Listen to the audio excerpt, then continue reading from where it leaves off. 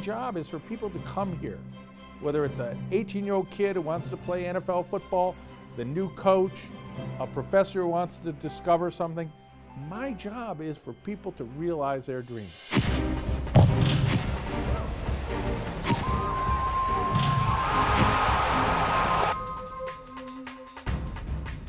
Not only did the chancellor say that it's important to win, they gave us the resources to do the things we needed to do to win.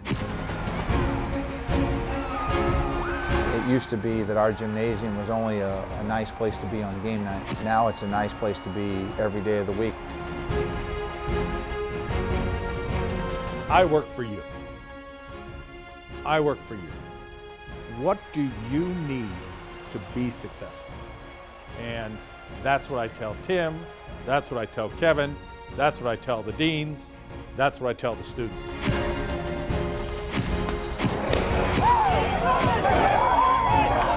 You don't want this challenge if you're not ready to put on your seatbelt and say, let's go, baby, let's go. Let's get this done. You look at your coaches and say, we're about to do something special. It takes a powerful communicator who can meet those kids in the middle and say, fellas, we're going to build an inner circle that no one can get in the middle of, and we're going to turn this thing around.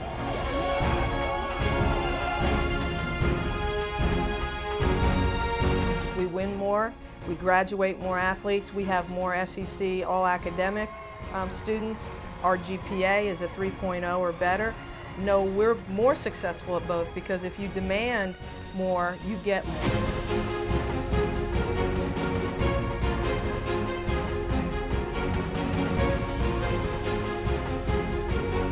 Our athletes are different, our students are different. I am sometimes amazed when I look at what they're studying and I look at their grades. They are really exceptional kids. You know, when I came over with Coach Corbin from Clemson to here, it gave me an opportunity to go play, and then the education I got with it it's priceless.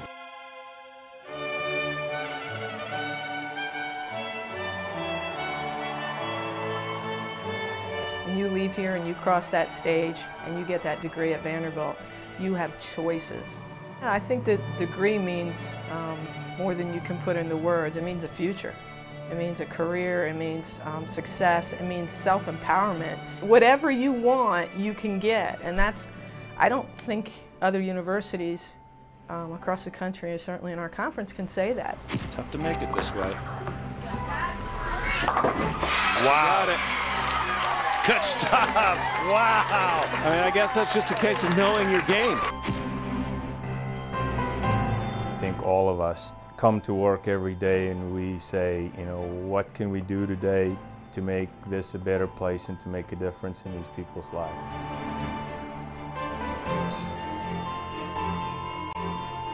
What I tell people is, if I could go to Vanderbilt, I would. Like, I have not coached at another university that I can honestly say that I would go there if I could. Here's the 3-2. I mean, once he stepped foot on campus to play baseball for Vanderbilt, I mean, it's not just a home away from home for him. I mean, he's already adopted they've already adopted him as their little brother, and I love it.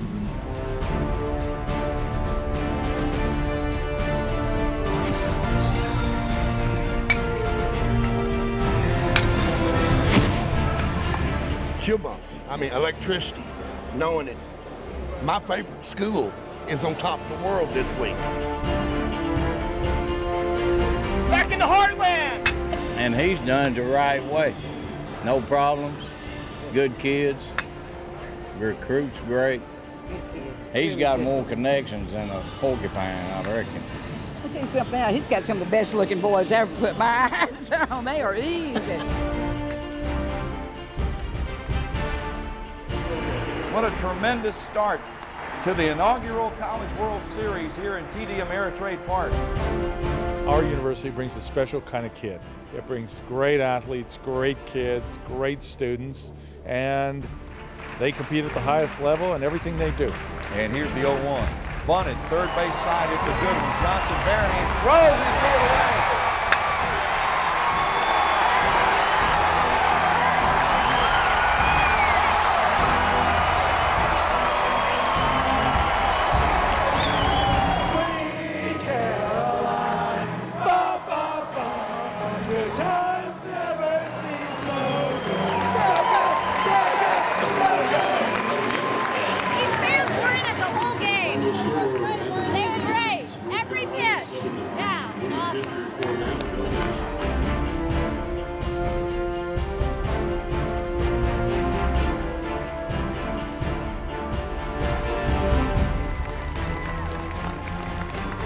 I just was overcome with emotion. We went to all the away games. We've supported them for so long. I'm just so happy for them.